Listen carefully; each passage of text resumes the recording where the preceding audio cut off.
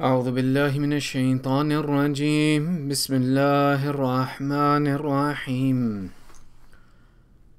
ربي اشرح لي صدري ويسر لي أمري واحلل عقدة من لساني يفقه قولي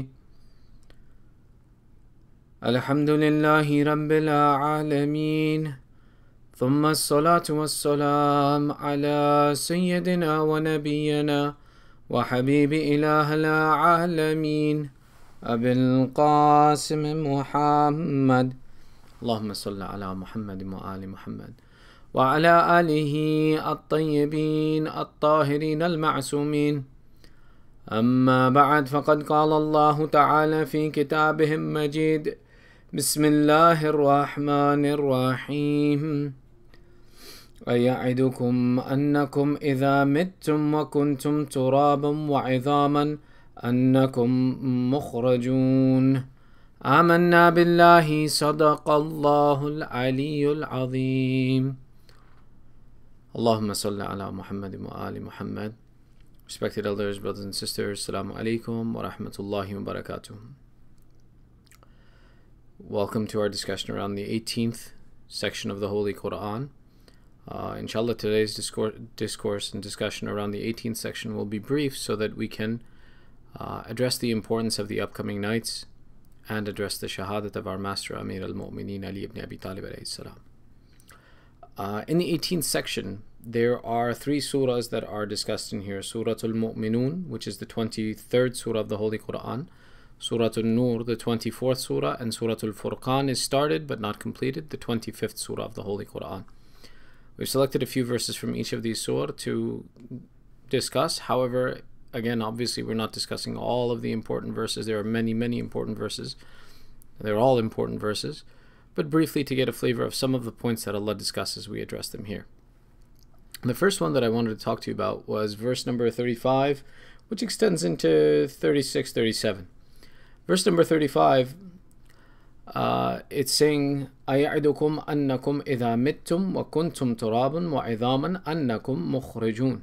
So if you have your Quran to look on with, verse number 35 talks about a statement of the polytheists and those who refuse to believe in Islam, who said about the Holy Prophet, they said, does he promise you that when you have died, أَيَعِدُكُمْ أَنَّكُمْ إِذَا مِتْتُمْ, does he promise you that when you have died, وَكُنْتُمْ تَرَابًا وَعِظَامًا, that when you are dust and bones, أَنَّكُمْ مُخْرَجُونَ, that you will indeed be raised again? So they're making a claim to kind of ridicule and deride the religion of the Holy Prophet, that they're making the statement that, is this man promising you that you'll be raised again? That there will be something after this life?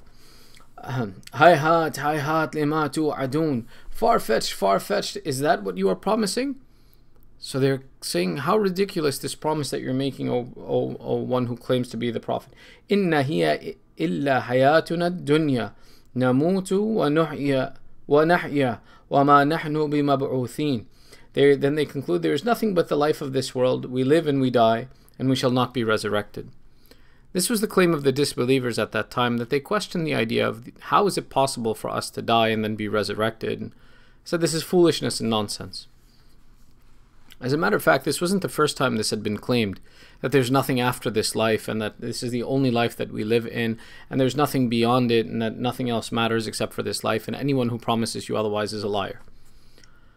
As a matter of fact, we have narrations from Ayyam alayhim salam that there came a nation who sincerely, when a prophet of Allah came to them and would tell them that after this life they will be rewarded or they will be punished, they sincerely pondered over this point, that really after this life we're going to be rewarded, we're going to be punished.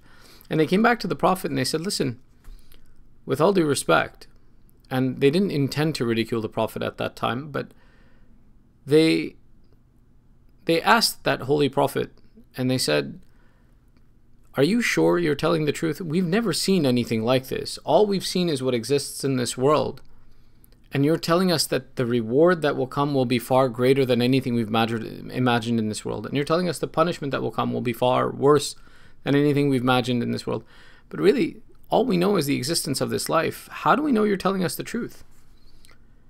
And the Imam explained that that Holy Prophet went and he asked Allah, he said, how do I answer them about this question that they're asking me? And in reply to this query of the people, since they were sincere and really wanted to know, Allah granted humanity the ability to have dreams. And we know in our dreams, and dreams is an entire different discussion altogether, but in our dreams we can see things that don't exist in reality. We can see things, or things are presented to us that if our self is pure, we can experience events of heaven, and if we're impure, or that Allah chooses to show us a warning, sometimes we can see even events of painful chastisement and difficulty that we go through in our dreams that don't exist in this world. And in this way Allah answered the question of the people of that time that yes, something else does exist, though you may not have seen it in this world. Allah has many realms that He controls, and from amongst them will be the world of heaven, or the entire realm of heaven, not even world, and the realm of hell. But these people who derided the Prophet, their intellectual capacity was obviously limited, that they were complaining that, does he promise you that you will be brought back to life after this? No, it's only this life, and that in this life you live and you die, and there's nothing to be resurrected about. There's many intellectual proofs that we should think about when we think about the concept of death and life and coming back to life again, including the fact, the justice of Allah. And the justice of Allah is one of the things that gives us confidence that there has to be some place of reward and punishment after this. And the example that's very famously given is that if you save a life, you should be then rewarded for saving that life. But no matter if you save one person or 1,000 people, your life doesn't get any longer. And the same way, for example, whether I kill one person or kill 1,000,000 people, na'udzu billah, may nobody be killed.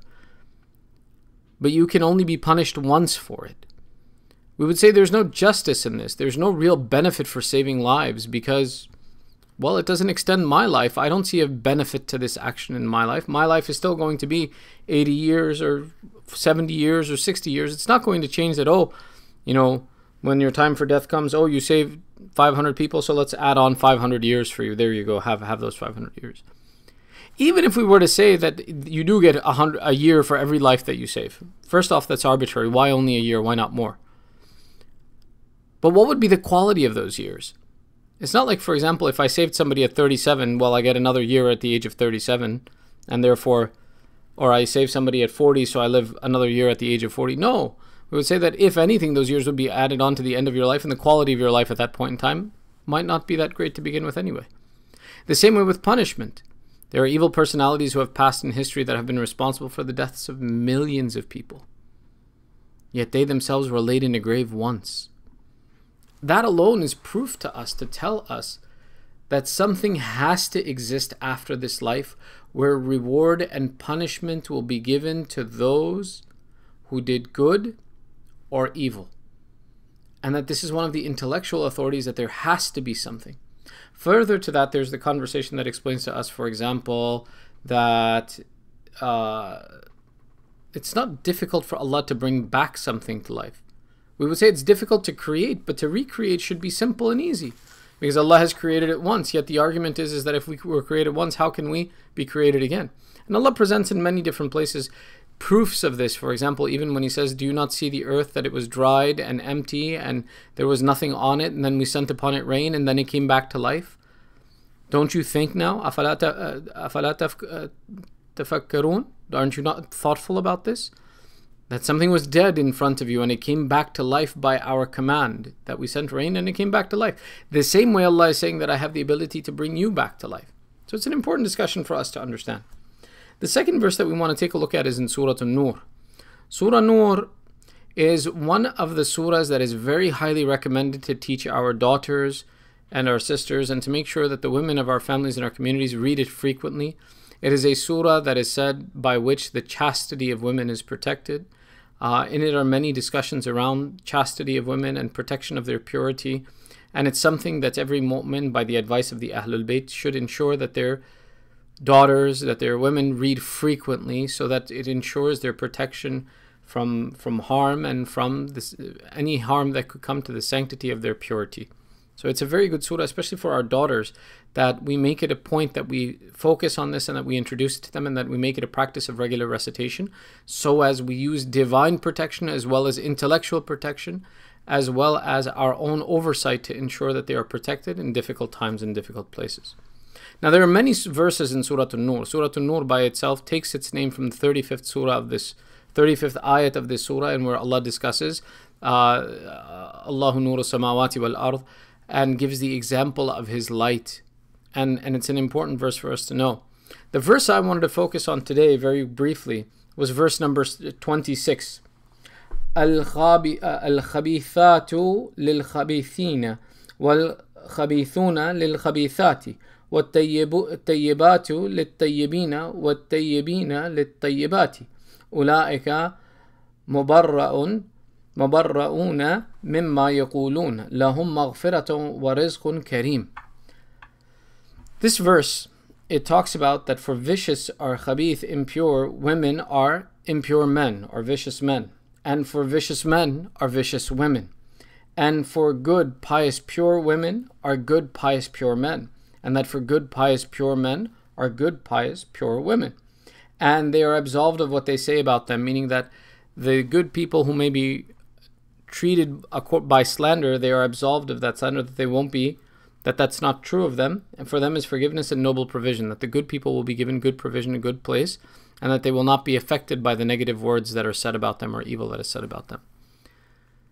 This verse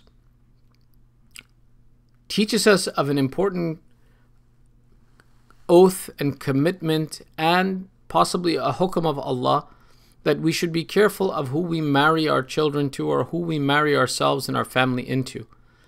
We should look at their character, and we should make sure that for the pure people are pure spouses, and for the evil people are evil spouses. Or those who commit indecency, or those who are associated with filth, they should not be married into good families, into pure families, pious families. Sometimes when we make decisions, especially in our youth, we don't think about the long-term consequence. We don't think about who or how this will affect my marriage, or how this will affect my children, or how this will affect my life. But here Allah is making a commitment. You have the freedom to make any decision that you want. You have the freedom to live your life the way you want to, because Allah has given you this life as a place of testing. But if you indulge in filth, then that will be what you are returned. And if you indulge in goodness, then that will be your return. It's impossible to imagine that we should do all of the evil we want and do all of the bad things that we can, indulge in all of the evil and frivolous actions that exist, and still be entitled to goodness. That would be unjust according to Allah. That would be unfair. And we know that Allah is just and adil. When we make decisions about our character, we need to think about long-term, who am I, who do I want to be, what do I want to be like, and how do these decisions impact me? And that's very important to understand that they do impact me, and my future does change based upon the decisions that I make. And we need to talk to our children, and we need to protect our children from this culture of indecency that exists around us. And these are verses that we use to give solace and to talk to our children. That listen, if you maintain a good character, if you avoid the evils of this place, Allah will give you goodness. And Allah will promise His goodness for the good ones. And that's our job, is that when we protect our piety, we ask Allah for help and we look for the pious, Allah helps us. We don't want to be those who perpetuate indecency and do evil actions and are amongst the evil or the filthy, and then we expect from Allah goodness. It's not possible. It's not our lot in life then. We have to trust in the promise of Allah and keep ourselves pure. And if we keep ourselves pure, then Allah has promised for us pure spouses and a pure future and goodness. Now, there are many detailed points about this conversation, including the fact that, for example, it doesn't mean that there won't be trials and tribulations in life. No, because this is a place of testing to see if we are worthy of heaven. But we have an obligation that stay away from evil. Don't get caught up with people. Don't get caught up with situations in life that will take you away from your end goal of having goodness with Allah and a reward with Allah. And this is an important verse for us to remember, which is verse number 26 of Surah An-Nur.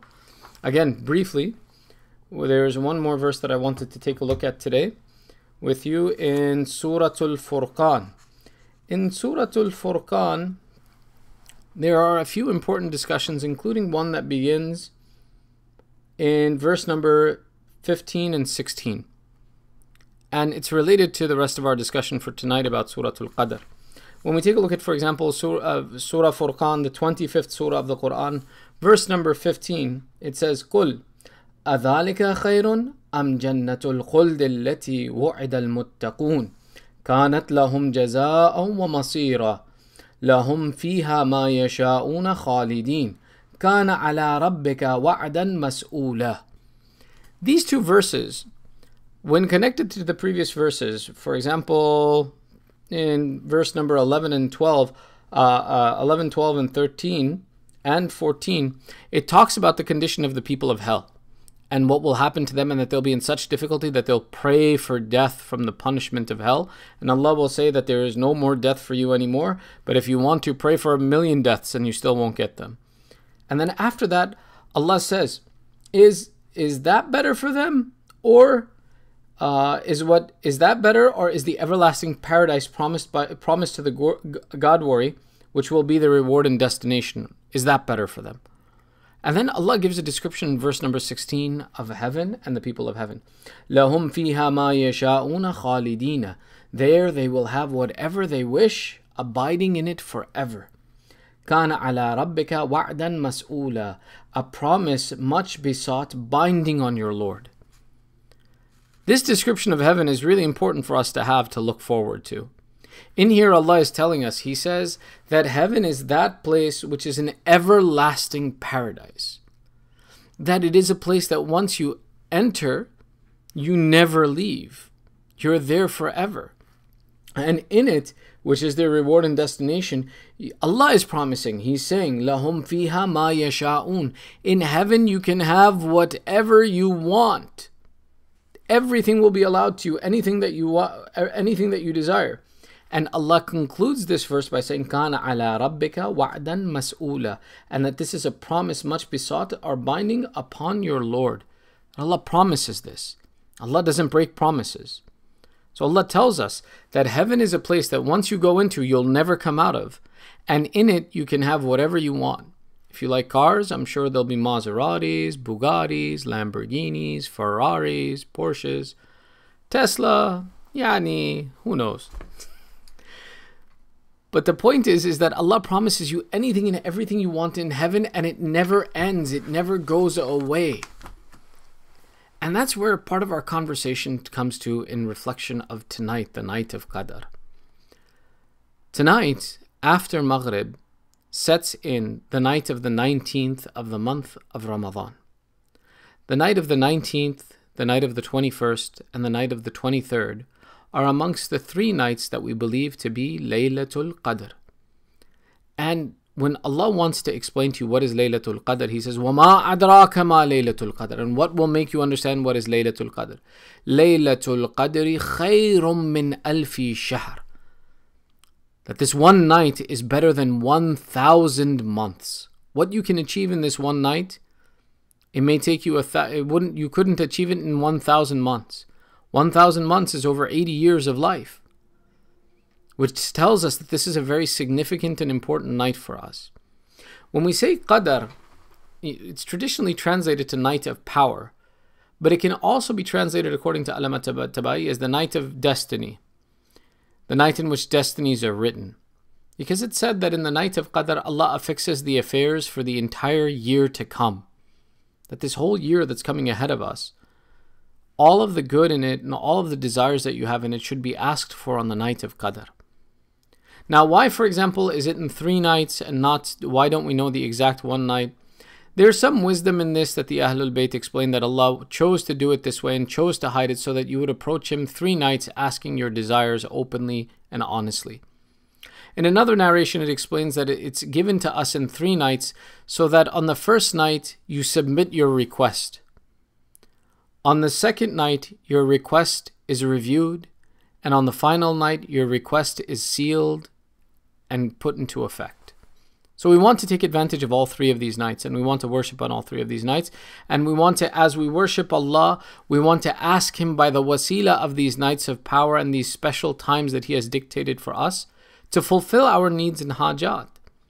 And part of those needs and hajat, while it's true, in this life I may want a Lamborghini, in this life I may want a giant mansion and house, in this life I may want for quarantine to end and life to go back to normal and for me to enjoy all the restaurants that I like. The more important hajat is not for this world that's temporary, but for the hereafter that's permanent. For the afterlife that will be forever, to ensure that I ask for heaven. I ask for ease on the day of judgment. I ask for protection from the fire of hell. I ask for protection from the trials of the day of judgment. These are all things that I want to make sure that I ask for on these nights, and I take advantage of these nights. These are the nights of spending in worship, and any action that we do in these nights will be magnified with reward. One of the first things that we want to do is after your iftar tonight, before 10 o'clock when we'll start the amal collectively online, you want to go take a ghusl. The ghusl on the nights of Qadr are important. They take the place of wuzu, but more importantly, as you perform these ghusl, our ulama have indicated, do this ghusl as if you are washing off your sins and asking Allah that, oh Allah, by the barakat of this night, remove these sins from me and wash them off of me and wash them off of my soul and my body, so that you never hold me to account for them and that you forgive them for me in this world. And then once we perform that ghusl, inshallah, at 10 o'clock, after we've had some iftar, don't eat too heavy so that you can do some ibadat and worship, that you can spend some time worshipping Allah in these nights and asking for His mercy and asking for all of your needs that come for the coming year.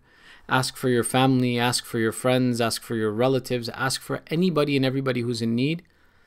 And more importantly, ask for those mu'mineen who you may not even like. You see, one of Allah's great mercies is that He gives everybody, even those who don't listen to Him.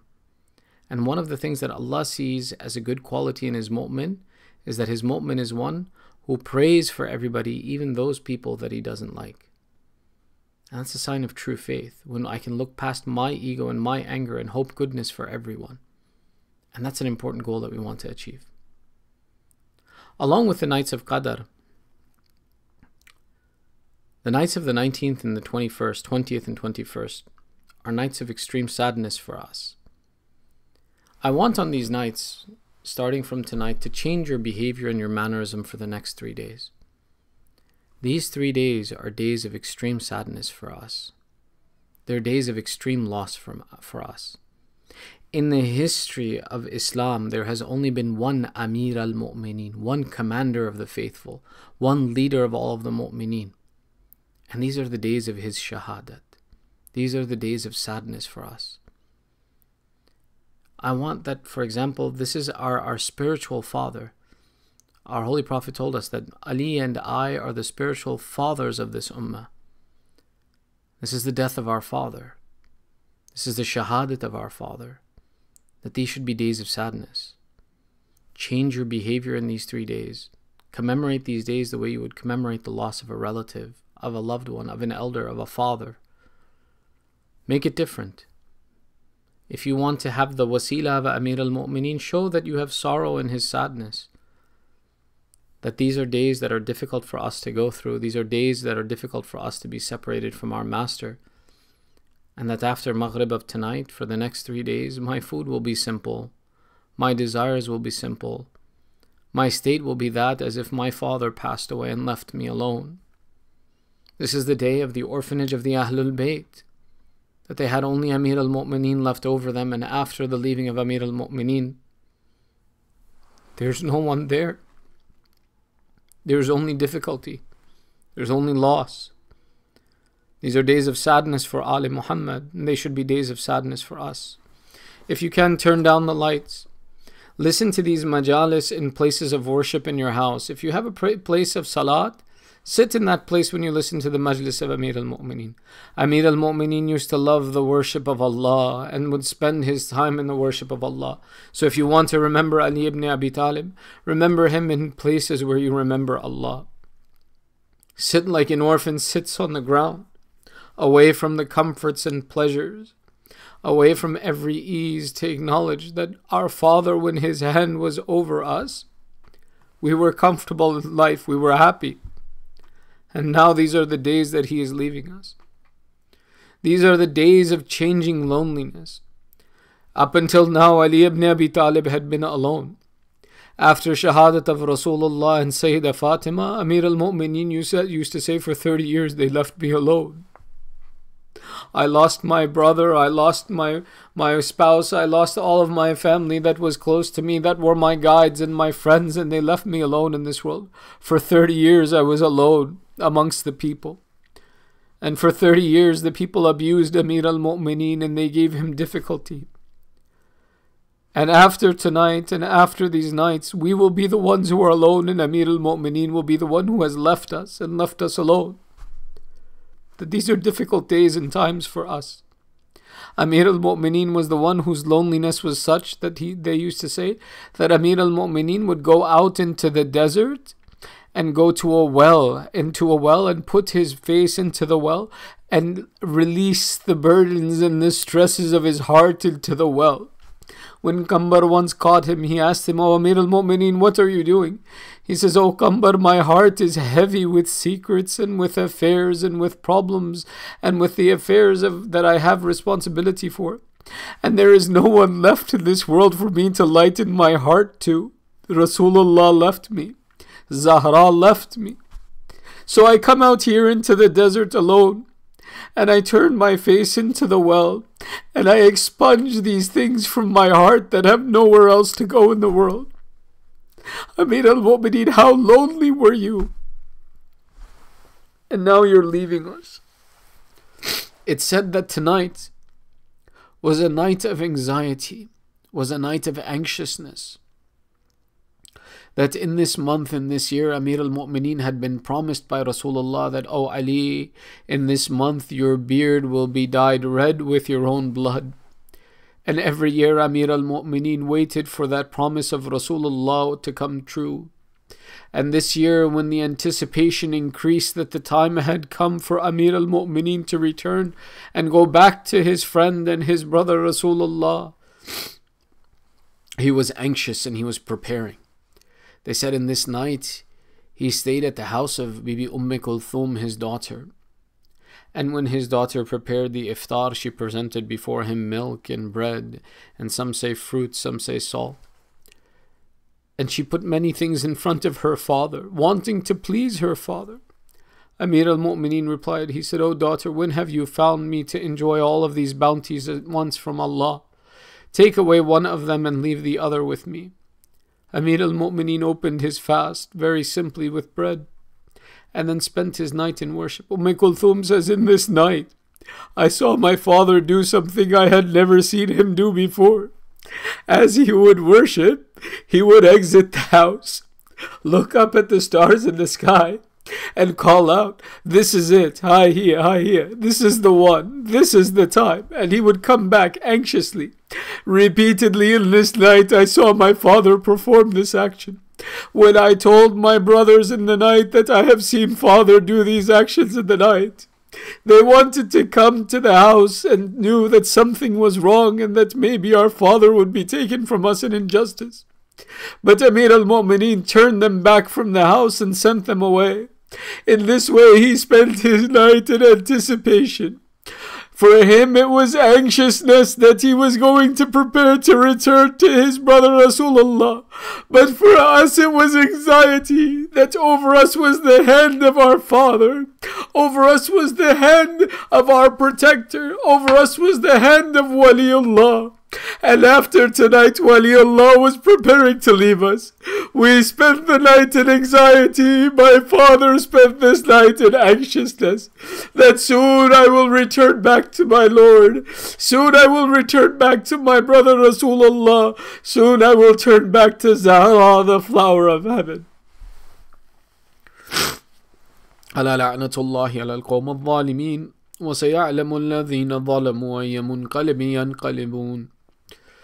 ندعوك باسمك العظيم الأعظم الأعز العجل الأكرم يا الله يا الله يا الله يا الله يا الله يا الله يا الله يا الله يا الله يا محمود بحق محمد يا أعلى بحق علي يا فاطر السماوات بحق فاطمة يا محسن بحق الحسن يا قديم الأحسان بحق الحسين O Allah, accept this small ibadat from us. O Allah, by the right of the night of the 19th that is beginning, and by the right of the time of Maghrib in which dua is answered, Ya Allah, forgive our sins and cover our flaws. Ya Allah, accept our small ibadat from us. O Allah, entitle us to Jannah and forbid us from hell. O Allah, there are those amongst our community, our family, the mu'mineen around the world who are sick, give them shifa. There are those who are in difficulty, remove their difficulties. Ya Allah, there are those who are in fear, remove their fears. O Allah, hasten the son of Amir al-Mu'mineen and Zahra, hasten Sahib al-Zaman, make us from his upright supporters, keep our children on the upright religion of Ali Muhammad, and entitle us to shifa of Aba Abdullah. For the sake of all of our marhumeen, and all of those who are in need of shifa and dua, 1 time Surah Fatiha, 3 times Surah Ikhlas, and your loudest salawat. Allahumma salli ala Muhammadin wa ali Muhammad.